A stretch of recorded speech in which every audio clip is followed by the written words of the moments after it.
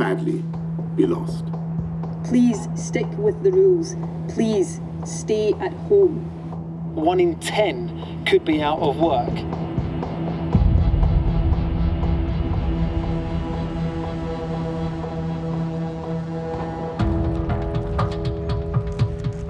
Sir Patrick Vallance and I began to have these conversations about, we need a vaccine. We're going to need a special group to move at extraordinary speed, and they're going to have to take some real risks. It was obviously going to be difficult to know whether a vaccine was possible. What we would need was people with really deep technical understanding of this. You can talk endlessly about what you think is the right way to do it. We needed to do something, and I just did it. The government has set up a Vaccines Taskforce to coordinate the efforts towards a single goal: to accelerate the development of a coronavirus vaccine. Those in the field know that most vaccine projects fail. We needed to act incredibly quickly in order to stop people from dying. Have you done it yet? Have you done it yet? Are you going to get it done by tomorrow?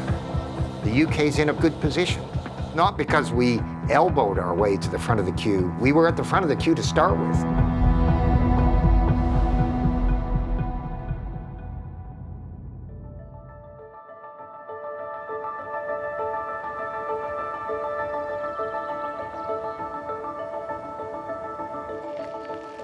I'm a venture capitalist, so that means I provide risk finance to help turn smart scientific ideas into new drugs.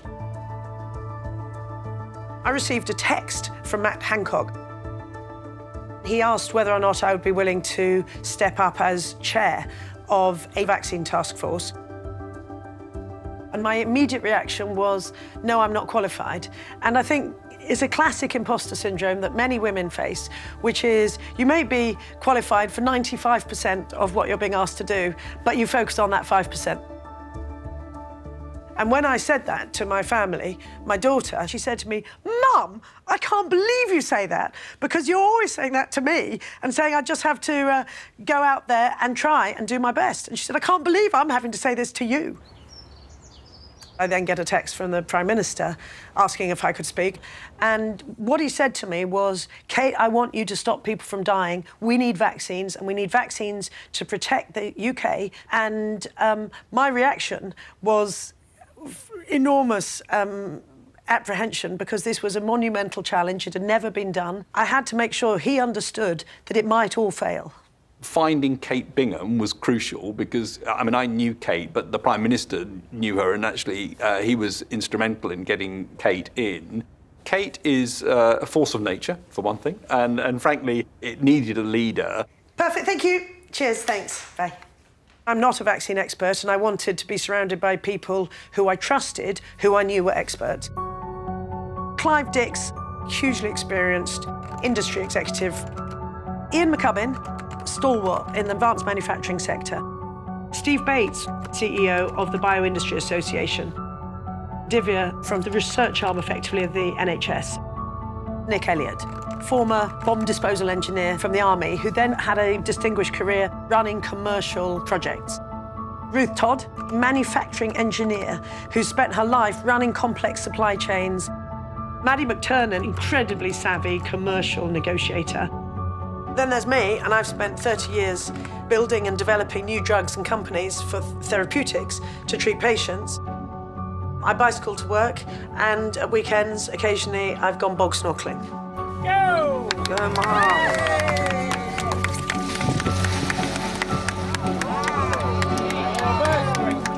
Still got the bike. At least 29,427 people in the UK have now lost their lives to this dreadful virus. Every death is a tragedy. It was a Saturday. It was a Saturday morning. She called me and she's like, Divya, you don't know me. I'm Kate Bingham. We're doing this vaccine task force. We're setting this up, and I'm looking for a clinical trials lead. And kind of went, are you asking me? Are you telling me? Kate being Kate, you don't really say no, I think. And that was it. She said, well, when can you start? I was made the Director General and the Senior Responsible Officer. Effectively, it means I'm accountable for the money, the budget, the contracts, the outputs and everything else. So, yeah, the buck stops here in terms of government accountability. I was originally on the Vaccine Taskforce, but of course, you know, when Kate arrived, she said, look, we're trimming this down, JB. Do you mind getting off the Vaccine Taskforce? I said, my pleasure, actually, off you go. Kate said, Ian, will you help me with the manufacturing stuff? And I said, sure, let's do it. You meet all these people on Zoom and you're thinking, what are they going to bring to the team? Then Kate Bingham starts the meeting, and within a few seconds, I think you think, wow, here's a force to be reckoned with. And you just realise that this is a star-studded cast. Jonathan was a linchpin of the task force, wondering whether or not he was wearing trousers or shorts under the desk. That kept us going. I confess to having had what one would call mixed business dress at times above and below the desk line. The UK now has the highest number of coronavirus-related deaths in Europe, according to official government figures.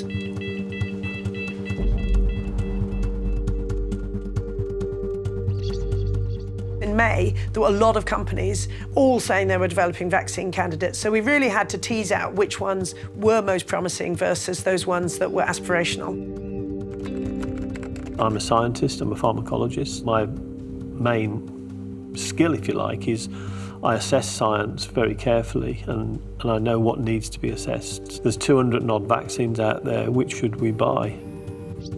There's never been a coronavirus vaccine that's successful. Those with experience in the field know that most vaccine projects fail. So the starting point is this is unlikely to work, but it could work and you've got to go for it. People were going along the lines of 1 in 10 vaccines made it. And so we were thinking we're going to have 10 or 12. So we set ourselves a criteria. We're only going to look at vaccines that we know will get into the clinic in 2020. So that cut it down quite a lot. So you then scrutinise the science.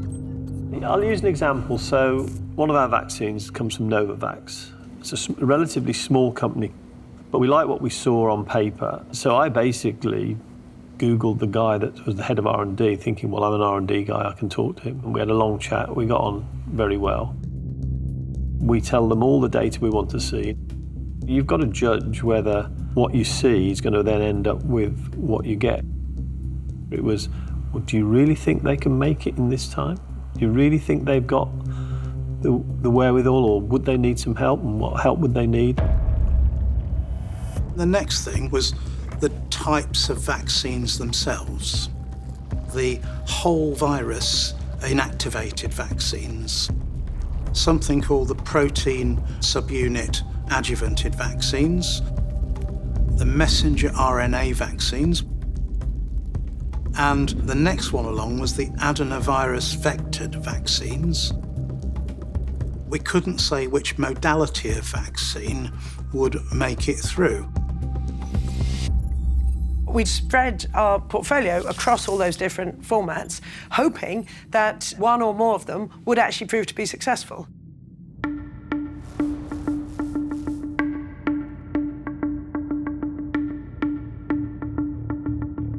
On the 11th of January, Chinese scientists released the genetic sequence of the virus. I had a conversation with 2 senior members of my team saying, should we try making a vaccine? And one of them said, oh, no, you know, it's not going to be worth the effort. It's not going to be a big thing. And the other one was supportive. And I think we sat on the fence till the 19th of January. And then we started thinking, this is important, but still thinking this is important because we may need a vaccine for China, not thinking the rest of the world at that stage. I work on the development of vaccines against pathogens that can cause outbreaks. We decided with my colleagues here in the Jenner Institute that we should start making a vaccine against this virus, knowing that if we needed it, we had to start straight away. A new virus that began in China has now infected the world. COVID-19 can be characterized as a pandemic. Normally, you just do things one step at a time, and that's why it takes 10 to 15 years often to develop a new vaccine. Whereas here, as soon as the first vaccines were made, the animal studies started. And in parallel, my team was working to actually start the first in-human studies. The academics here were very, very clear that there were a couple of red lines for them as we took this forward. And one was they didn't, certainly in the initial run of the pandemic, want to be seen to be cashing in on a lot of human suffering.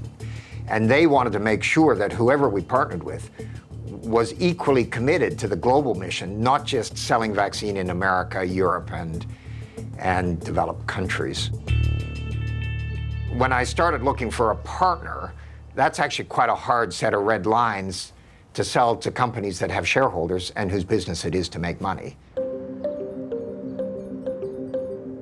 I was speaking to John Bell, and I heard about the vaccine that they had and that they were looking for a partner. And I spoke to our CEO, Pascal Sora, and within about 2 weeks of that conversation, we had a collaborative agreement with Oxford and got going on the vaccine with them. At some stage, in wealthy countries, we wanted to be able to commercialize at a reasonable price. We didn't want it to be not-for-profit indefinitely.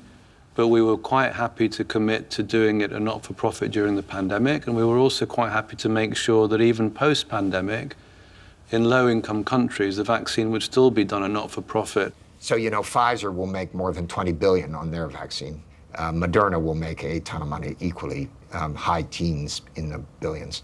When I pushed him on subsequent occasions, I said, Pascal, why did you say that? Because, you know, you must be getting all kinds of flack.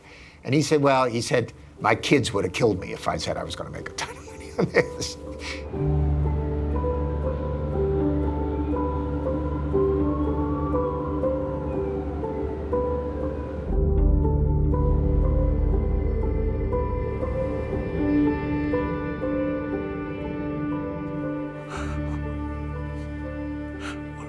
One of my very best friends died of COVID. So it really drove me on. And still, and it still does today. Because if you know someone that dies of it, you suddenly realise, shit, this is what's going to happen. There's no time to stop. Sorry. He was at our daughter's wedding on New Year's Eve. And the last photo in the album is him looking up at the stars. He was just such a lovely man. People should just look at someone that's died, someone they know, and say, we should be fixing this.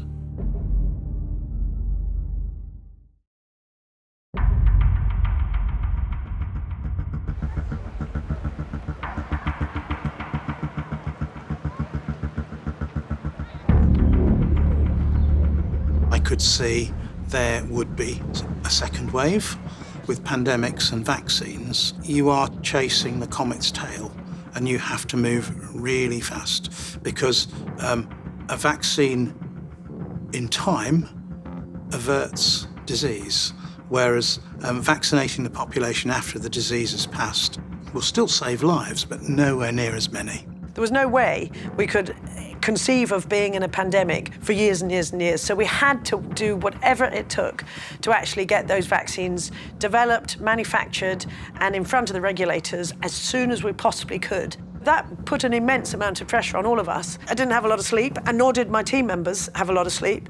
But then again, we knew that we were doing something important, and we knew we had to act.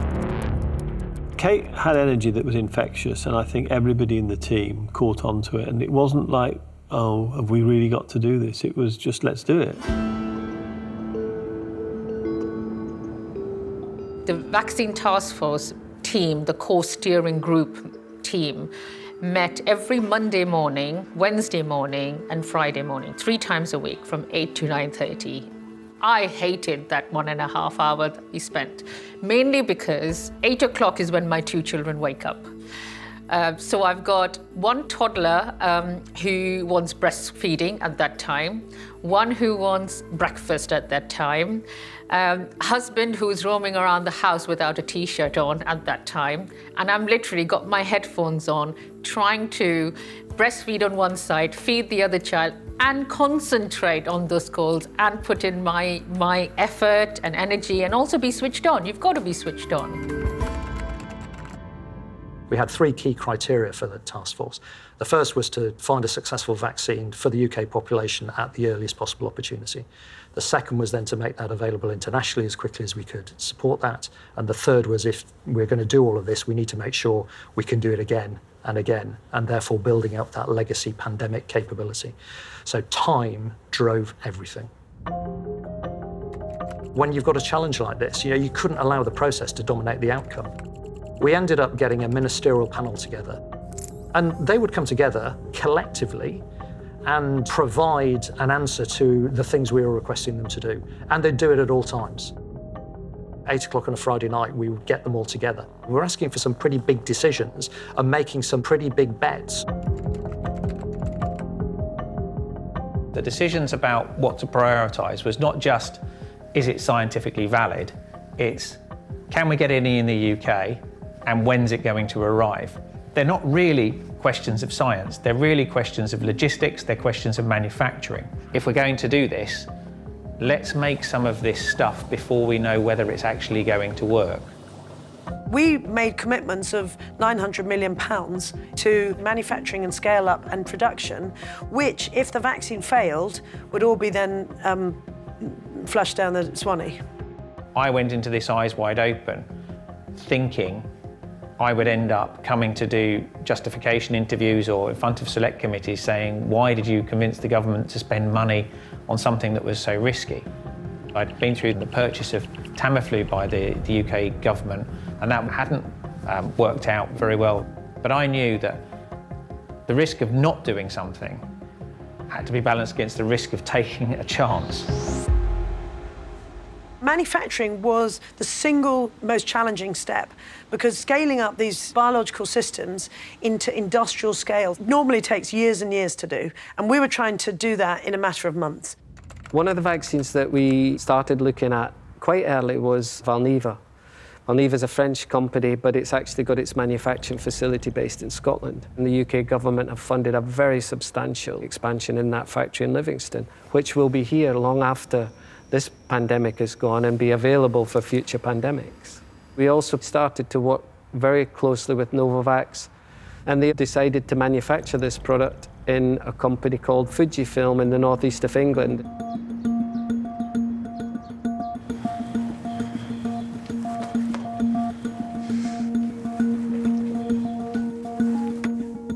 When you hear Fujifilm, you might be thinking about cameras, but Fujifilm has actually had a long history in the healthcare sector. They were back in 1936 doing the X-rays. So we were challenged with doing this extremely quickly. My staff have been working 24/7 since July of last year, developing and producing this vaccine. So this is an incubator where we start the process. The cells will grow, then I'll transfer them to the larger bioreactors until we get to the 2,000 litre scale reactor. That's when we make the spike protein from the coronavirus. After a couple of days, do a few more steps, and that purifies the spike protein. So by the end of the process, we've got bags of essentially pure spike protein. Then they'll be put into vials before being used for vaccination. And it might be going to my friends, my family, my kids even. It's absolutely amazing. People sometimes ask, what's the bottleneck in manufacturing production? And quite interestingly, one of the bottlenecks is the bottleneck, literally the stopper you put on the top of the glass bottle. They basically start off as an empty vial of a very high quality glass that's washed with purified water, sterilized at above 300 degrees centigrade. They then pass through a highly purified cabinet into which the liquid is dispensed. I've set up quite a few manufacturing processes in my time. They never happen easily, they never happen quickly. You always have issues with them, and it takes time to get through those. But you never normally do those in the full glare of publicity of everybody waiting for the output. There was a lot of news stories about there's not enough vials in the UK to make the vaccines. There was a mild frustration and also a slightly smug feeling that, no, actually, we've got plenty. There is a world shortage of vials, but Public Health England had 7 million vials stockpiled for flu, which we knew we could use. But we also placed additional orders very, very early, I think it was probably April, before most of the rest of the world was coming round to this.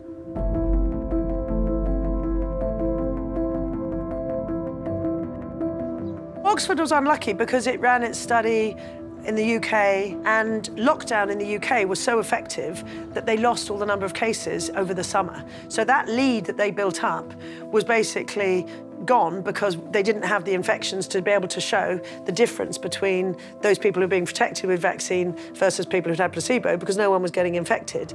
Whereas in the US, the case numbers were surging. So in the way that Pfizer was able to run the study with the BioNTech vaccine, they didn't have that same dip in infections. You can't be sure where the next wave will be, how long it will last. We didn't know whether it would be in the UK or some other country.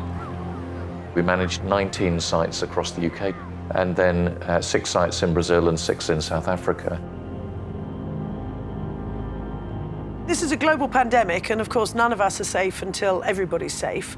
But equally, the clear instruction I had from the Prime Minister was he wanted us to secure vaccine as soon as possible to protect the UK.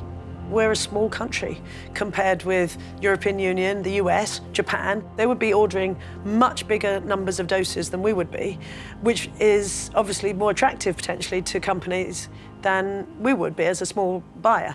So we really had to make ourselves as attractive as possible so that people would want to negotiate with us. We need to convince the companies that we're working with, the vaccine companies, to come and run the clinical trials in the UK. We need to sell the UK PLC as the place to run clinical trials. The first focus from our perspective was to support recruitment. Companies wanted to run a 10,000 participant study, and in one country. And they said, how are you going to recruit my 10,000 people really quickly? What are you going to do to enable that? So that's when the Vaccine Taskforce, we set up the NHS Vaccine Research Registry. The NHS Registry is a site that enables you to be added to a database of people willing to be contacted about clinical trials. We said, you know what, we can fund this. Let's fund this piece of work. And we had a new chief digital officer who just started that week from Asda. He was head of the digital in Asda. And I said, we need to set up a system. Can we do this? He said, okay, I'll scope it out. And I said, no, no, no, there's no scoping. It needs to happen. It needs to happen. The Vaccine Taskforce also said, you know what, we're going to do a massive push out, massive communications campaign behind this. There's no point just setting up a registry if no one's going to actually want to volunteer.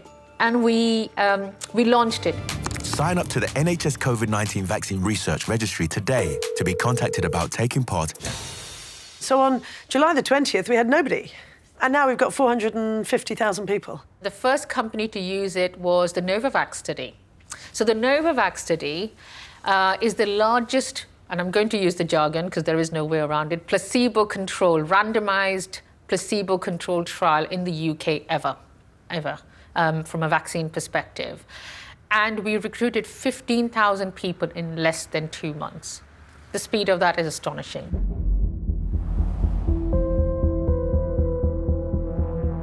The priority from the Vaccine Taskforce was to prioritise those vaccines that were most likely to succeed the earliest. Towards the end of July, we announced the BioNTech contract, which I was really pleased about, as well as Valneva. And in August, we then announced deals with Novavax, and we announced deals with GSK and Sanofi, and with Janssen.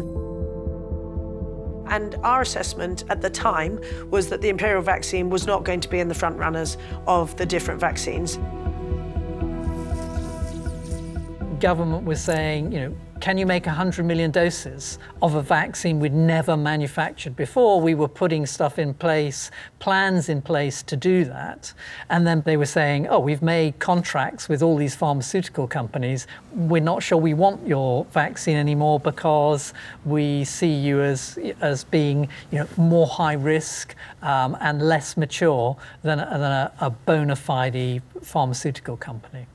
It was simply that, it just fell slightly behind in the race. And that's what happens. And with the cut-off of saying we needed to have things that would be ready for autumn and winter, that meant that one just sort of didn't quite make the cut.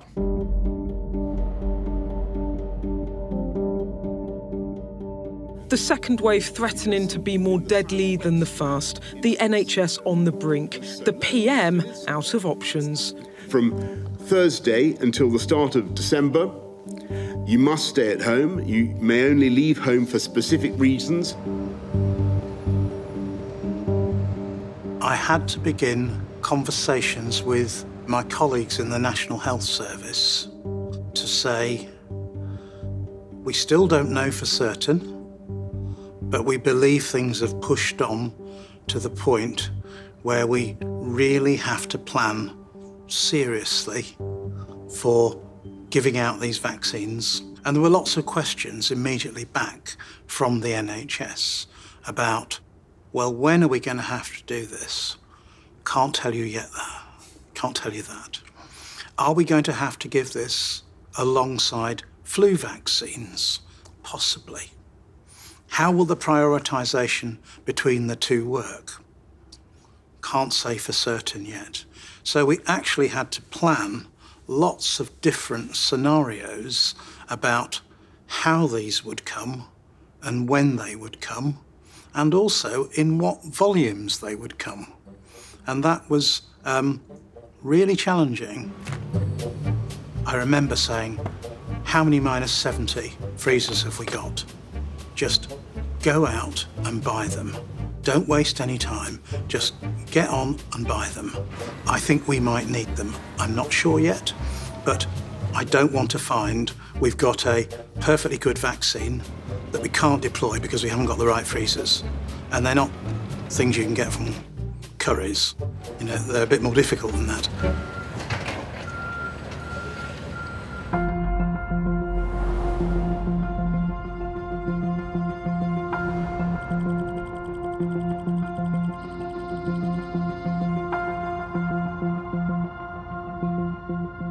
Sitting at home, and there were, press articles coming left, right, and centre. A lot of the flack seemed to be politically driven because I was married to a Tory MP and because I was seen to be part of an inner Tory groupie network, which isn't true.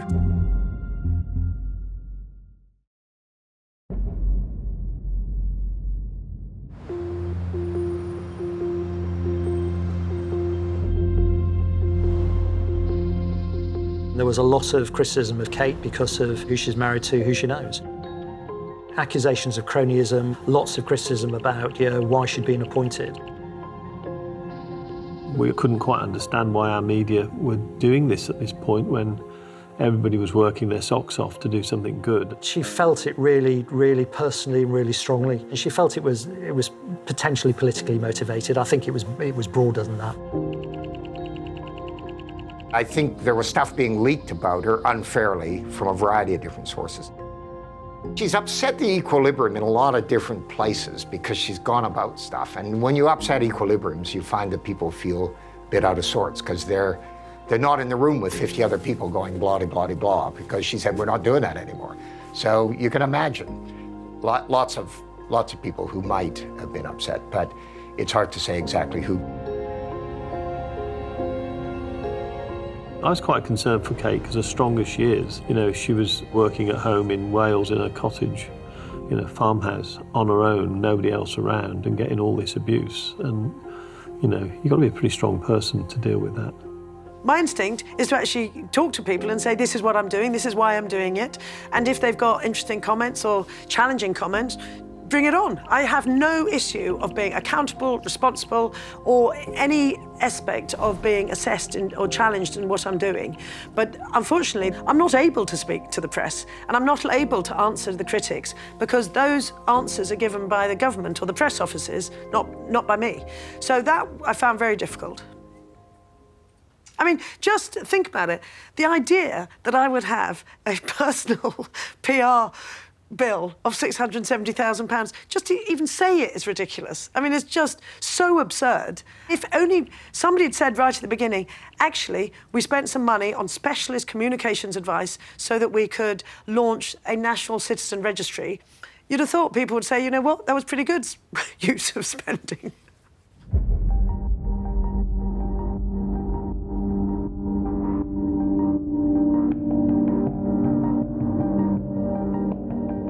The billion-dollar question was whether or not the phase 3 trials would show that the vaccines actually offered protective immunity versus placebo.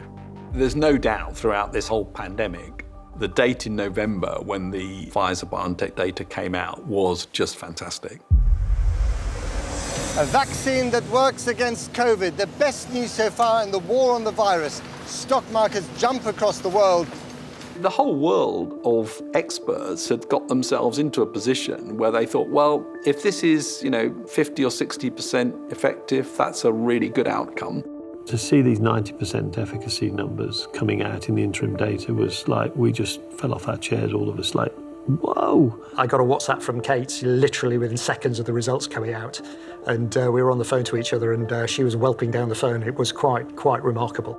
2 kids and my husband, and we are literally dancing around the dining room table. It was fantastic. You also thought, OK, others are going to work now as well. To prepare the results is the most gargantuan effort. 500,000 pages of data, all presented to the Independent Safety Monitoring Committee, and then this was on a Saturday evening, and they invited me then to hear the results. They went through the results. Andy Pollard had kept it completely quiet until Sunday, and then he gathered all of us. You could have heard a pin drop, I have to say. Even on a Zoom call, you could have heard a pin drop, because everybody was just waiting in anticipation and just watching. I was in the kitchen having dinner with my wife, watching MasterChef, I think it was. Telephone rang, and it was my head of respiratory and immunology, and he called me and gave me the results. I was really pleased that we had a positive study. You wait all year for a vaccine, and then 3 come along all at once. Moderna, Pfizer, BioNTech, and now the UK's very own Oxford AstraZeneca. We're going to end up with a decent number of very effective vaccines. It wasn't just a little light at the end of the tunnel. That, frankly, was a blinding light at the end of the tunnel to say, OK, this is going to be the way we get through this.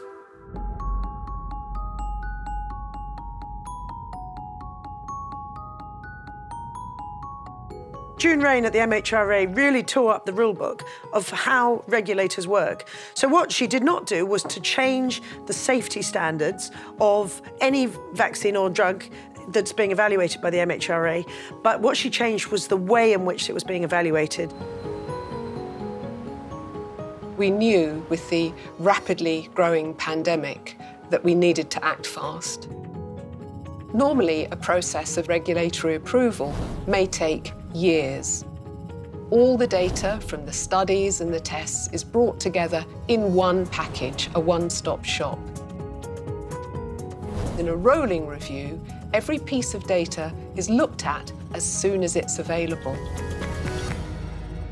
Even the clinical trials were done differently. Usually, phase 1, phase 2, phase 3 are done sequentially. This time, we allowed for them to be overlapping so that the next phase could begin while the previous one was still ongoing. And that really took time out of the whole process.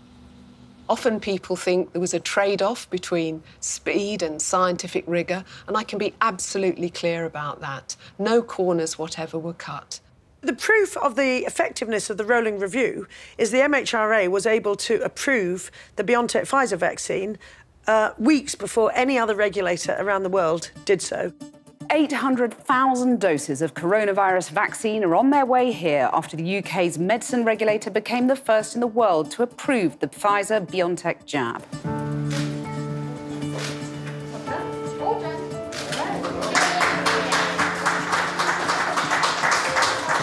That was #1 on our 3 objectives. Get a vaccine to the UK population as quickly as possible. And we'd done it in advance of anybody else. It was just superb.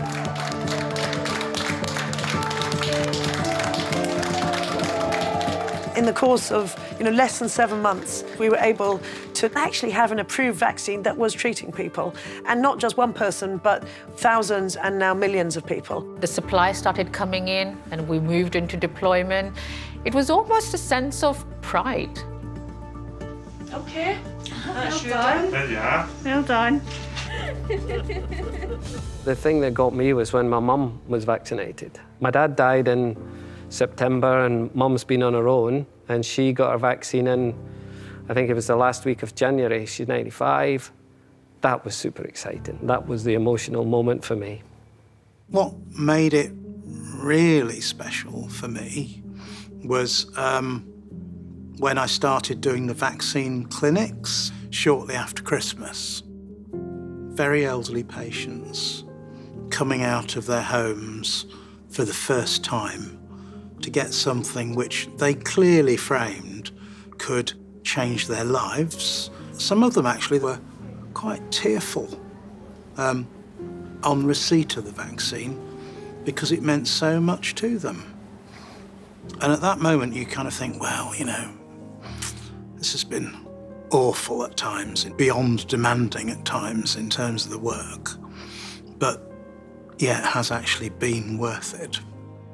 Sitting there, young doctor, giving me the vaccine, it was just, that's exactly why you come into work. I mean, to be able to make a difference somewhere in that system. And for me, that's always been the attraction of being involved in science, actually. It's how can you turn that science into something that can benefit society? And that was the literal example as I was being jabbed in the arm. Fantastic.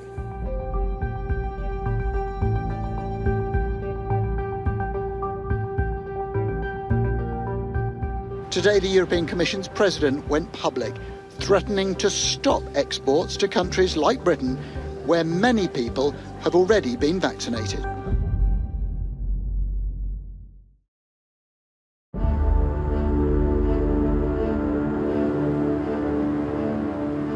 The EU has escalated its legal battle with the British-Swedish vaccine maker AstraZeneca and is threatening to prevent vaccines crossing from the EU to the UK.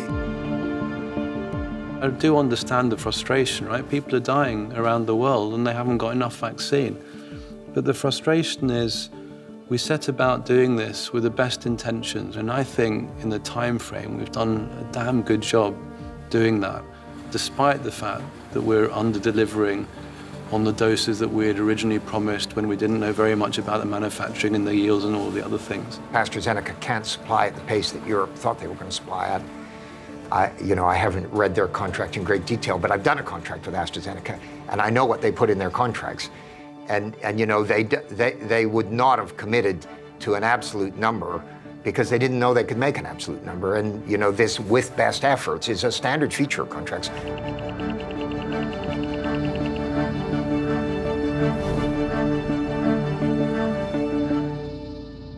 When you get slaughtered in the media, literally on a daily basis, for being, in inverted commas, incompetent, it's really, really difficult for those people that are working so hard and trying their best, many of them with family members in Europe, including myself. My mother's in Greece. And there's nothing that I want more than to have lots of vaccine for everyone in Europe so I can go and see my mum. Europe was very, very, very slow to get contracts signed. And it was because they went into a European procurement methodology rather than the kind of thing that the UK did. We'd already done the deal with AstraZeneca as part of the contractual arrangements that sat around the Oxford-AstraZeneca deal. And that's, I think, what was great about Kate. She was the first person to do a deal with Pfizer-BioNTech. She did it with Novavax, she did it with Janssen, she did it with Moderna. And that's why the UK's in a pretty good position. It's not because we elbowed our way to the front of the queue from the back of the queue. We were at the front of the queue to start with.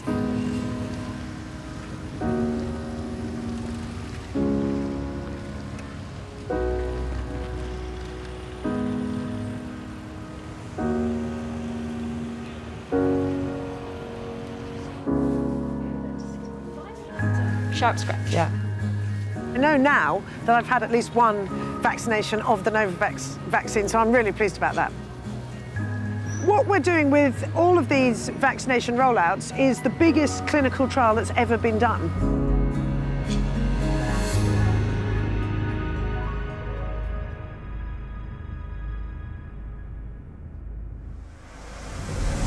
The emergence of a very rare fatal side effect potentially linked to the Oxford AstraZeneca vaccine has dealt a serious blow to the central weapon in the government's pandemic armoury.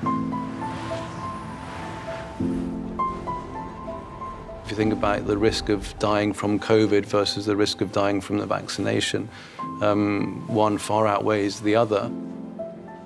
But we will constantly be monitoring this through pharmacovigilance and through working with regulators. What I would say is these clots are extremely rare. Would you be happy with your own daughter being vaccinated with the AstraZeneca vaccine? Yes. And I asked her that very question, would she be vaccinated knowing what the risks are? And she unequivocally told me yes, she would. We've got alternatives, and we've also got new vaccines that can be used for revaccination or booster vaccinations coming into this winter, if it turns out that that's what's needed.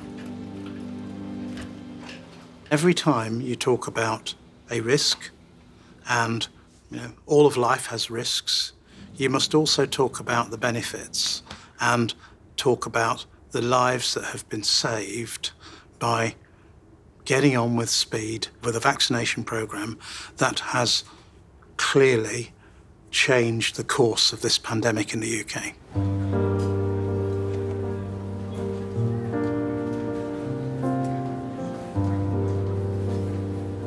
When I went to get my vaccine, a lady in line was asking the pharmacist, am I going to have the Pfizer vaccine or the AstraZeneca vaccine? Because I just wanted to check which one was the most effective. To me, that felt like, wow, now everyone knows what clinical research and the importance of clinical research is. I cannot wait for the next year to see how many people now take part in cancer studies, diabetes studies, asthma studies, because I think this has set a benchmark up for future research, really. For healthcare, this pandemic will be a watershed. You've seen the fundamental usage of testing. I think we'll be testing for cancer in the way that we've been testing for COVID in a couple of years' time. I think this was always going to be the era of biotech innovation. I think we've just sped it up a decade in a year. This has been a really, really tough year. I can see light at the end of the tunnel now, but I can tell you I'm still really deep in the tunnel. The intensity and the pressure and the way some of what we've done has been represented, it's been very difficult. You definitely have to pause and think, has it been worth it? And of course, the answer is yes, because we've made a huge difference to public health and we're saving thousands of lives, but it's been bloody difficult. When you're walking through the village and people stop you and thank you, that was amazing. It's like, it wasn't me. I was only part of a team. I spoke to a chap yesterday who was a volunteer working in the vaccination centre car park when I did my last shift last night. And we were reflecting together on the fact that, he said, well, I want to be able to tell my grandchildren this is what I did. We've had a year of unbelievably intense exploratory science and interventions of one sort or another. But you've got to be pretty cautious about saying we know what's going on, because actually the truth is I don't think we do.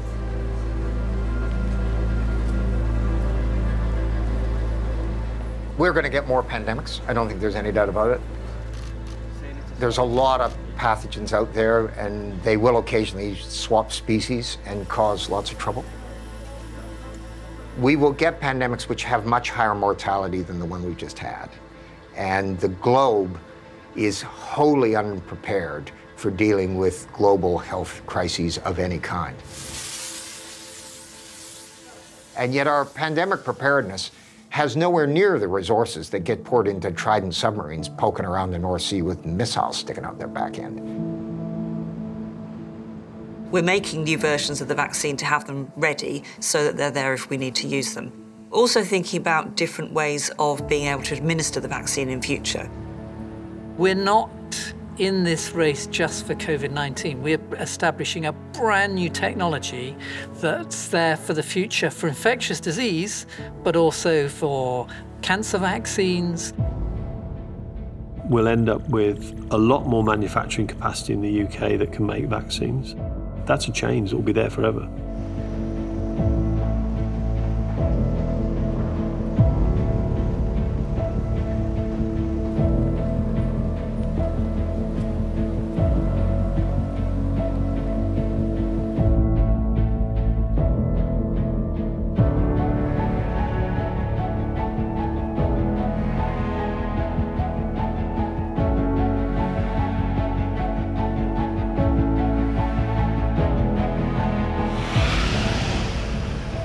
Looking back, I now realise what an unusual thing it was when Patrick Vallance suggested we should create the Vaccine Taskforce and embed industry specialists into government, because clearly it's been very effective, but it's also been very unusual.